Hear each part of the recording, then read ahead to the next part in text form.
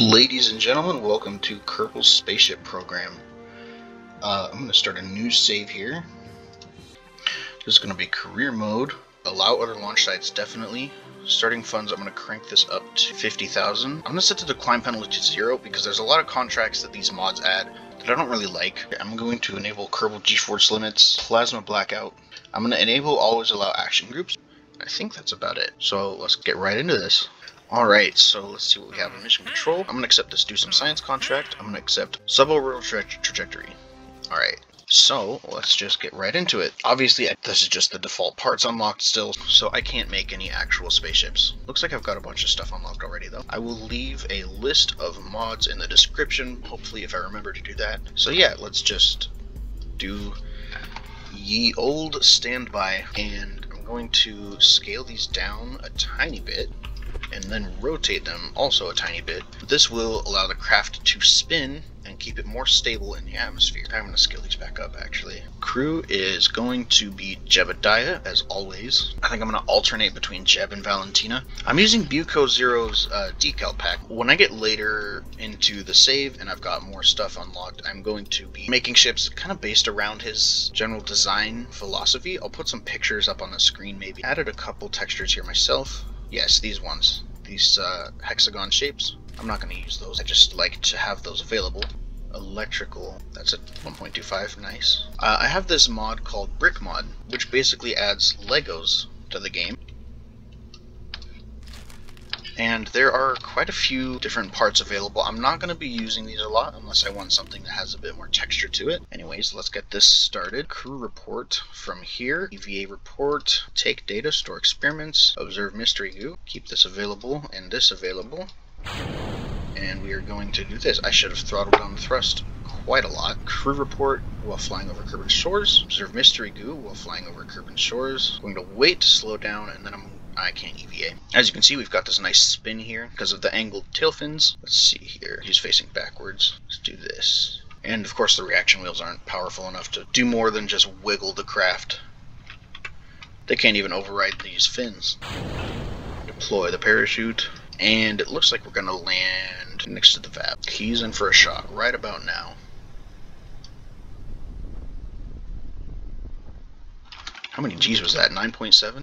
Alright, and that is our first launch. Typically with spaceships, what I try to do is recover as much of it as possible, and of course, this is like 9 parts, so pretty easy for the single parachute to handle. 28 science earned. Of course, we have doubled our money because I've completed that contract, and now we've got a whole lot more. Return our first piece of scientific data, we did that. Okay, we will get to that eventually. Engineering 101 is what I'm going to do because it unlocks the thermometer. Survivability next because it has the barometer. Stability is also a good one. The AVT1 winglet is a very handy part for making space planes if you scale it up. It makes for a very handy basic wing. We also have this nose cone here. General rocketry I cannot afford. Survivability is what I'm going to go with though. We also have a service bay, which will be handy. I'm going to reduce the amount of solid fuel to 1, and then I'm going to actually just redo this launch. For some reason, I didn't actually complete that achievement where I need to collect the science. Observe mystery goo.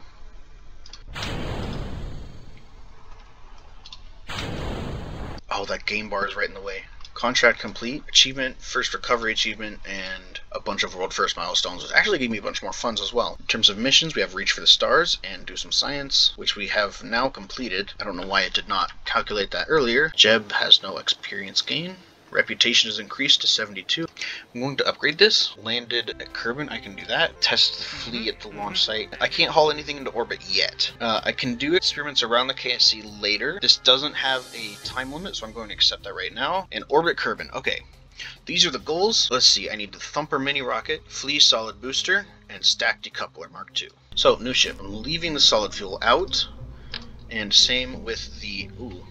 That's very small. Let's do this. Let's put the Flea there, Thumper mini rocket surrounding it, like this. Remove the solid fuel. What else do we have? Mark II stack decoupler. I'm going to put that on here, in the pod there. Flea solid booster, Mark II stack decoupler, Thumper mini rocket, Valentina, Europe. The reason I put the solid rocket boosters right here is because when you're turning your rocket to orbit, it rotates like this. Yeah, like that. And it's easier to do that, I think. I don't actually know for certain. When they're right here, instead of on this side and this side. Run test. Run test. Do I just have to decouple this?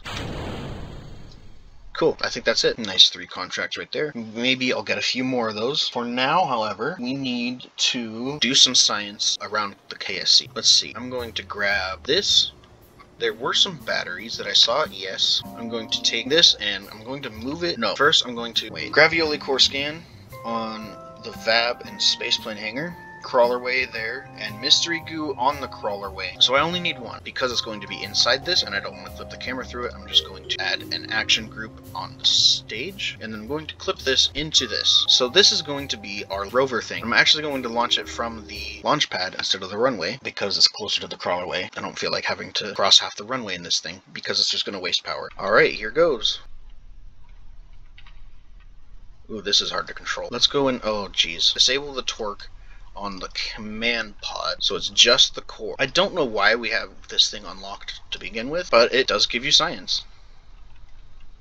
Oh, this isn't going to work. We're not doing that right now. Instead, what we're going to do is take the command pod and actually put it back right there. This way, Bob can actually just reach into the core and grab it himself. Might be smarter to wait until I can get some rover parts. I think AIES has the pack rat rover. Remove the torque limiter on that. Mystery goo containment unit and Gravioli core. Oh, this is hard to control. You can see in the bottom corner I'm all over the place. Oh, I can't even engage SAS because he's not a pilot. Well, time warp it is, and this will just roll. I've got to go to so many places. Alright, we are at the crawlerway, which means Gravioli core scan and mystery goo scan. I love biome science. EVA, take data, collect data, restore, store experiments, EVA report. I might as well get all of these. Store experiments, board, crew report. Getting these weird FPS drops. How am I doing on power? Fantastic. I don't know why this isn't using power. Why the crawlerway is so long is beyond me. At least I'm halfway there. I do not recommend doing this. Let's see, are we at the spaceplane hangar yet? Or the VAB? Please tell me yes. Whoa.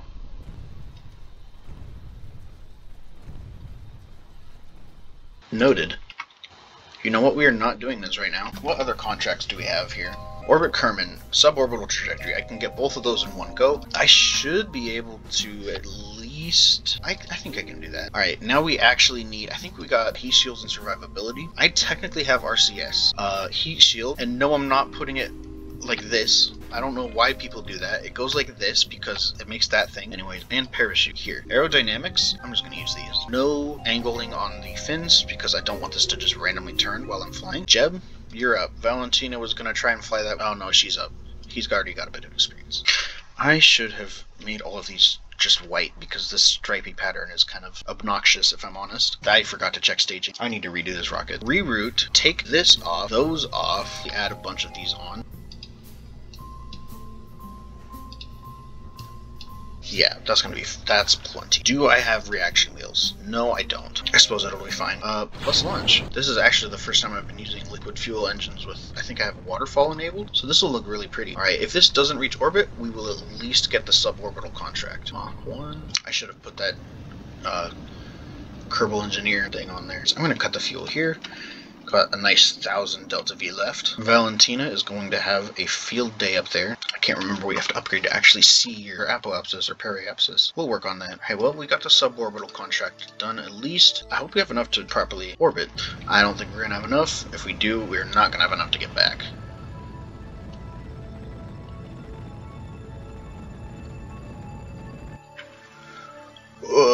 Well, we got orbit. Might be time for a rescue mission. Or at least, let's see, did that actually give us funds? It did. Okay, so there's no issues here. We can just go to the space center and have Valentina do the good old classic, get out and push. Kerbals can perform EVAs, and that's only 75,150. I think that's worth it. Cool, it shows the apoapsis and periapsis now. I might not need to get out and push. Should upgrade to the astronaut complex first, but I didn't have the funds unless I did this mission. So, because this separator here applies a force, literally just decouple, and that's already dropped our periapsis by 1,000 meters. You know what? Our stock re-entry heating is actually not that bad, and we aren't going to need this heat shield. If I jettison this, I can get a little bit more delta V out of it. Face retrograde, please. Thank you. What are we at? 74. And yes, this is a parachute. I was scared for a second. Oh, here comes the sun. Alright, push with all your might, Valentina. You've got this. Let's see, what's our periapsis at? 62. Obviously, this is a more traditional rocket, and they're not designed to be reusable. I think by this point it should be good. I can just get back in. I can land at the KSC. I'm gonna try to do that. I've got the mod trajectories in. Apparently it doesn't work with Kerbals, as you can see here. Oh geez. Looks like we just overshot it, and I keep trying to push F to disembark, because I'm a space engineers player at heart. Alright, let's see what that did. A little more. Basically do what I just did. The closer you land to the KSC, the more value you get, because you don't have to send out a recovery team halfway across the planet. Oh, I overshot it again. First quick save of the entire series. Doesn't it feel special? You know what? That's close enough. And I think my parachutes will kick in and I'll probably land a bit closer, like halfway between the marker and the KSC. Anyways, here we go. If I turn on aerodynamic forces and kind of clip into the pod, you can see that there's drag here and lifting surface here at the bottom, which means this is going to automatically face retrograde. And I don't have to control this at all, really. And here we go, we just wait. I'm going to EVA report.